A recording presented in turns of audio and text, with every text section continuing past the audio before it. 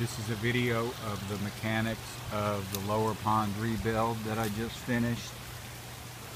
There it is with the 13-foot freespan Flagstone bridge. Here is the shower hidden in the trees on the far side of it. These are fabricated fiberglass panels with flagstone attached to the top of them in rebar.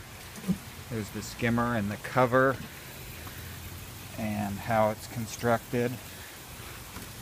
There's the flagstone steps and the bird nest that fell in the pond today. Here's the filter pit with the Profi. It's covered with synthetic flagstone. There's the RDF and the 4 valves coming in. There's the Profi functioning.